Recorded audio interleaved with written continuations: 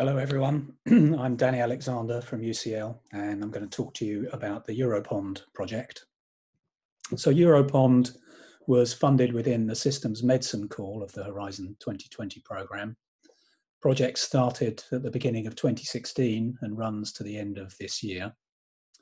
The consortium consists of 8 sites from 6 countries across Europe, and it brings together technical researchers in computer science, statistics, and image analysis with biomedical and clinical researchers in neurology, radiology, and epidemiology, all focused on the aim of better understanding the progression of neurological disease through computational modelling.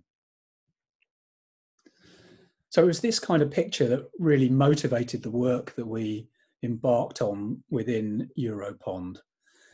This sort of hypothetical model of the way disease progresses, Alzheimer's disease specifically, progresses from early stages to late stages, really came off the back of the availability of large patient data sets that appeared about 10 or more years ago. And it marked a transition from thinking of the disease really as sort of a list of symptoms and pathologies to thinking about it as an evolving set of symptoms and pathologies that have a distinct ordering and timeline. And while this kind of hypothetical model is really useful for understanding the biology of the disease, they're not quantitative, and so they lack the ability to provide quantitative measurement and prediction. Around about the time that we were writing the EuroPOND proposal, various groups around the world were starting to think about how we might generate this kind of picture that represents this hypothetical model, but more directly from fitting computational models to measured data. At UCL, for example, we were developing what we now refer to as discrete models, such as the event-based model, which simply tries to estimate an ordering of biomarkers in which they show abnormality. Other groups were working on what we now call continuous trajectory models, so identifying a trajectory of each of a set of biomarkers, all on a common timeline. Other groups, this is work from Stanley Durleman and co in Paris, were working on spatiotemporal models that try to show the evolution of a whole image of the brain over the course of the disease. So building on these kind of early steps, these were the key objectives that we identified in the EuroPOND proposal. I'm going to slightly paraphrase them here to kind of better represent what we've actually done within the project. But one of the main objectives was to bring together these early steps on modelling the progression of disease into a new computational and statistical modelling framework that gives us the flexibility to pick and choose the various features of the different algorithms that people have developed and tailor them towards specific applications. One of the other aims was to generate a quantitative validation framework. Much of the early work was really kind of evaluated largely qualitatively, just evaluating against the sort of intuition and hypothetical models that were around at the time. But we wanted to turn this into a more quantitative science by identifying a set of appropriate performance metrics that we could evaluate the different models against. Then another of the key aims was to roll out these models that we've developed from their initial application, which was typically in Alzheimer's disease, where the bulk of the data existed, and roll them out to a number of other neurological conditions and potentially beyond. The final objective there was to generate a prototype computer-assisted diagnosis system that exploits these predictive temporal models, enabling clinicians and other users to exploit them in frontline applications. And the idea is that we'd concentrate on dementia for that demonstration, paving the way to produce similar systems in the future for other neurological conditions and beyond. So these were the application areas that we identified to focus on within EuroPOND. So it's a fairly diverse set of neurological conditions. So I've got dementia and multiple sclerosis here, grouped together here because they both tend to exhibit fairly slow neurodegeneration. As I said, the early work was in Alzheimer's disease, and we were looking to roll that out to a number of other dementia type conditions. Then we also had a work package on prion disease. And although this also has neurodegeneration component to it, this is a much more rapid progression. And that rapid progression presents some distinct technical challenges to the slower progression that we observe in these longer term diseases. And we also had a focus on more natural aging and development processes. So at different ends of the lifetime, some work on population aging and some other work on neurodevelopment. So the idea there is that with this diverse collection of applications for these models, we could generate a toolkit of these modeling algorithms that would be flexible enough to accommodate this set of applications and a much broader set in the future. So with that in mind, this is the structure of the consortium. So we had several groups who were focused on developing the methods and bringing together the existing methods and pushing them forward together. Then we had several applications groups who were focused on and have access to unique and large data sets from specific application areas.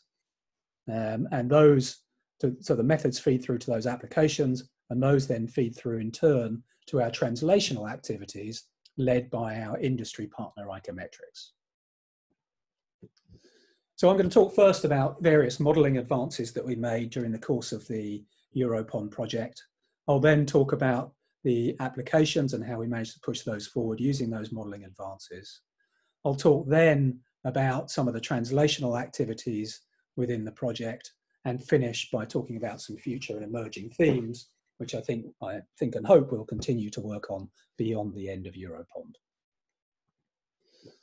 So early advances were made on the discrete models and the event-based model. So in particular, the development of the discriminative event-based model by Vikram Venkatraghavan and colleagues in Rotterdam. And this just produced a kind of a more robust and accurate version of the original EBM that they managed to show in this original paper, produces more accurate predictive results than the original and can be more stable and efficient in certain situations. And there are several applications of the discriminative EBM that you can find at this at the CompAge meeting. At the other end of the complexity scale, the EBM is a very, very simple model. Igor Koval and colleagues at IMSERM developed the digital brain. And this is a comprehensive model that combines a spatiotemporal model of the brain and how it evolves in structure during the course of the disease, all on the same timeline as the evolution of various non-imaging scalar biomarkers. And all of these can be conditioned on the clinical status of the patient, their genetics, their lifestyle factors, and so on. So it's a very comprehensive model, providing great power for prediction and stratification. And Igor's got a couple of abstracts at the CompAge meeting, both pushing forward the methodology for this and applying it in different contexts, in particular to Huntington's disease. We've also developed various Gaussian process-based models.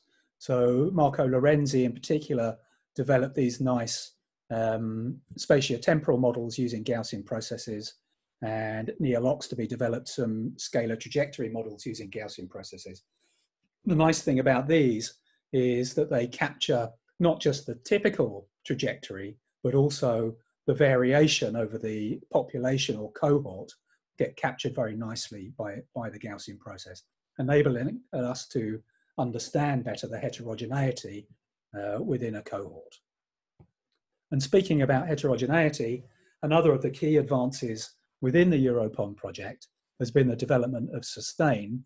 So this is an algorithm that uniquely enables us to disentangle temporal heterogeneity, changes that occur over time, from intrinsic phenotypic heterogeneity, individuals that progress along distinct timelines. And so what it provides us with is data-driven subtypes, each defined by its own trajectory of change during the disease, providing us great new possibilities for precision medicine. And these are some early results that came from Alzheimer's disease, identifying 3 strongly distinct subtypes defined by distinct accumulation of atrophy over the brain.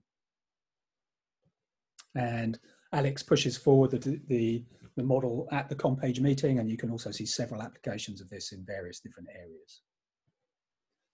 So let's move on and talk about some applications. So there's been a lot of output on the application side from EuroPOND, and I'm not going to attempt to cover everything. I'm just going to pick 1 or 2 examples from each of the application areas that we considered. So let me start with dementia. I mean, obviously, digital brain and Sustain have produced some fantastic new insights into the temporal evolution of Alzheimer's disease and other dementias. But I want to focus on this work from the Brescia group, from Damiano Archetti and colleagues, which has a more translational flavor to it. So I think this is particularly exciting because what they've done here is to show that models, simple models here, event-based model and discriminative EBM, trained on high quality research data sets, still work nicely when you apply them to much grungier real world clinical data, which is what they're showing results from the test set here. And this is extremely important because it tells us that the kinds of models we've built on these rich research data sets can actually have real world utility on real world clinical data. So I think that, you know, this shows great promise for the future translation of the kinds of models that we've been developing within EuroPOND.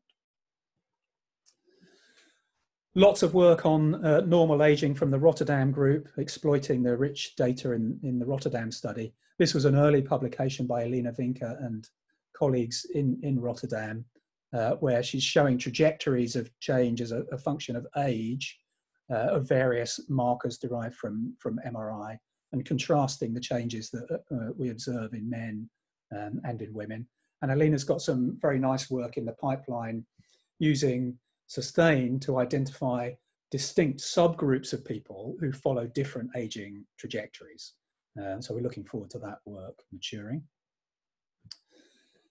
Moving to multiple sclerosis, again looking at Sustain here, this is some very nice work from Arman Eshaghi, who identifies several subtypes of Alzheimer's disease defined by atrophy pattern, or not just atrophy, but features observed in MRI, and shows nicely that these different subtypes are predictive of who will respond to certain treatments.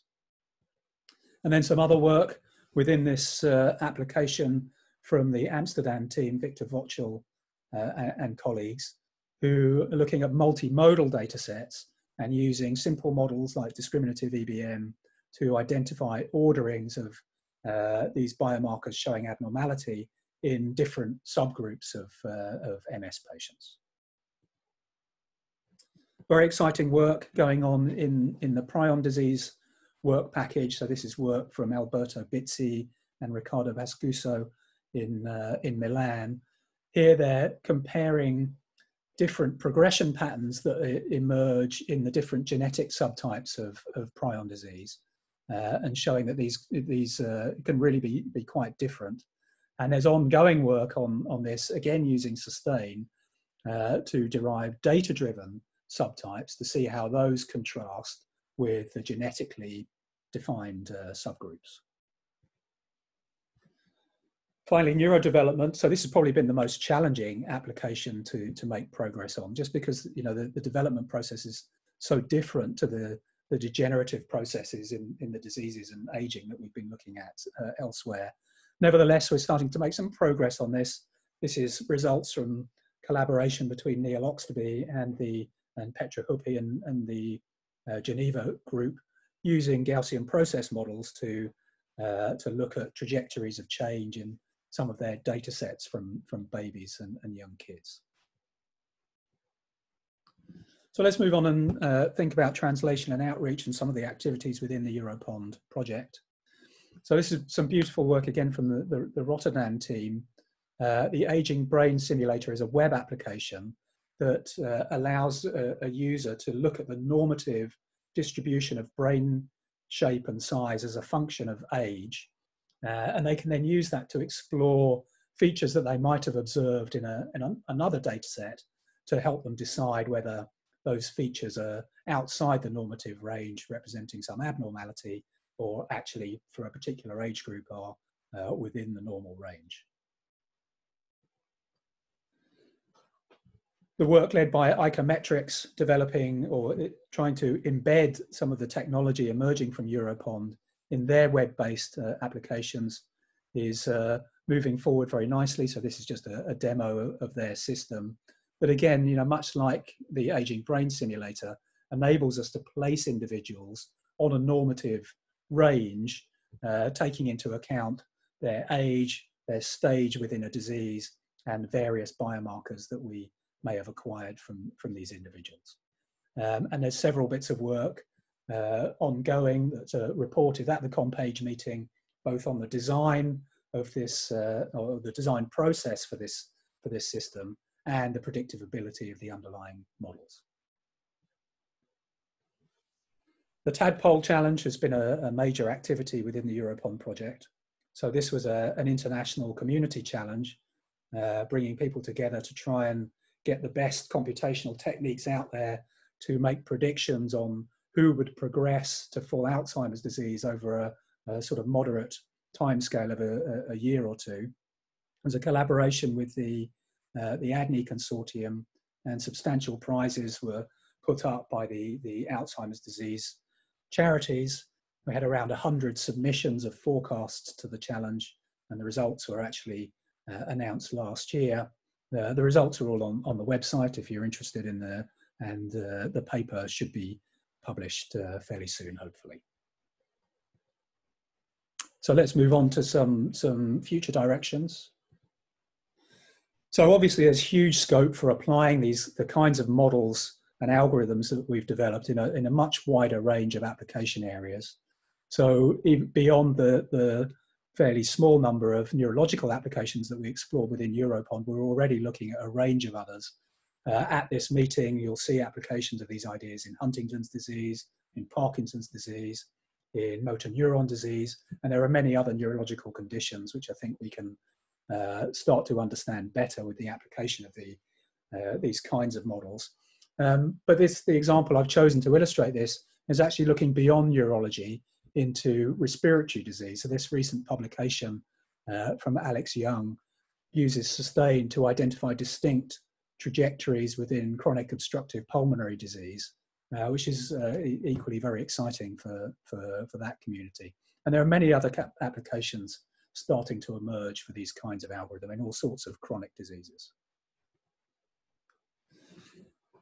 I mentioned in passing that, you know, one of the great powers of the kind of technique that we've been developing is to reveal hidden associations with early life risk factors, which are perhaps not apparent when exploring a cohort as a whole. So particularly the ability of models like Gaussian process models and SUSTAIN to unravel, to some extent at least, the heterogeneity of these cohorts enables us to find associations, perhaps with just particular subgroups that we can't see when considering the population as a whole.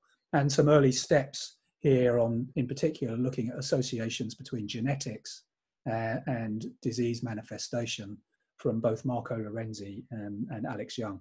But I think there's a huge potential for this in the future. And in fact, this is the focus of one of the follow-on projects I'll mention later, EDADS.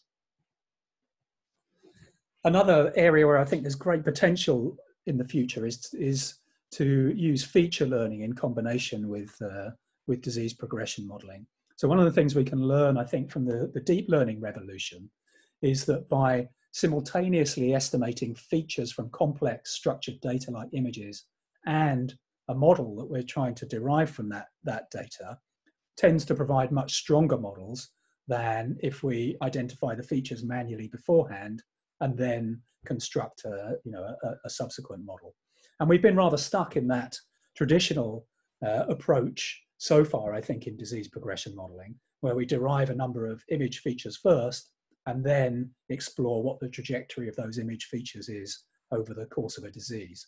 But I think by combining those two steps, potentially we can get some much more powerful models in the future.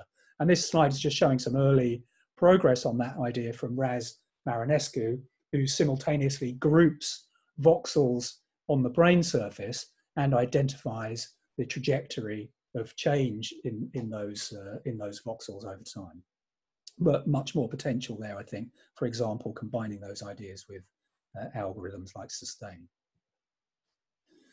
This is some very nice recent work from Daniele Ravi, using some sophisticated deep learning technology to identify highly personalized trajectories of individuals from a single image snapshot, but conditioned on their clinical status. So he uses deep learning and generative models to produce trajectories of image change over time from that starting point, conditioned on whether an individual is cognitively normal or diagnosed as Alzheimer's disease and so on. And I think this is very powerful for example, for providing data augmentation for training model systems in the future, or for generating virtual cohorts for clinical trials.